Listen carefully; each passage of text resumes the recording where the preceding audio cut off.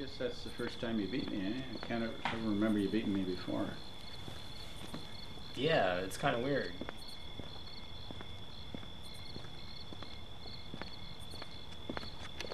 Are you sure you're okay? Do you want to talk about it? I'll be okay. I just have to work some stuff out. Are you nervous about being a dad?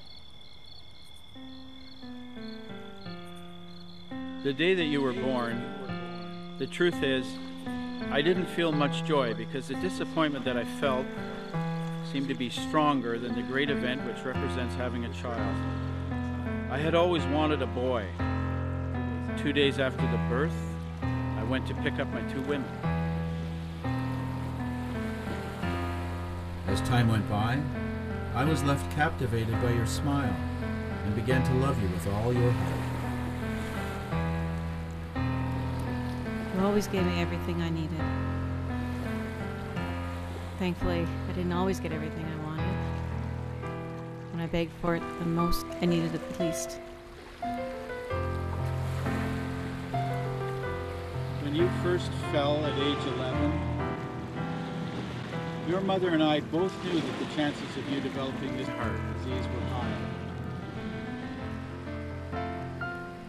I wasn't scared. I knew that if you were beside me, I would have nothing to be afraid of.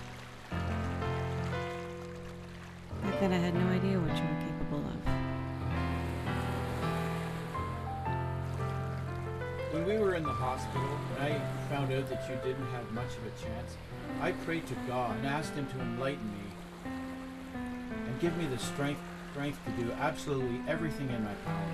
At the time, I couldn't understand why. But now I can truly appreciate what you did for me, and I am forever grateful. When you asked me if you were going to die, after hearing when the doctors... You promised me you'd never see me die. And if you died, you could come back whenever you wanted and see your mother and me from above. You told me you'd never leave me alone. And that if one day something were to happen to you and you did die, you'd find a way to communicate with me. I have never thought twice or regretted the decision I made.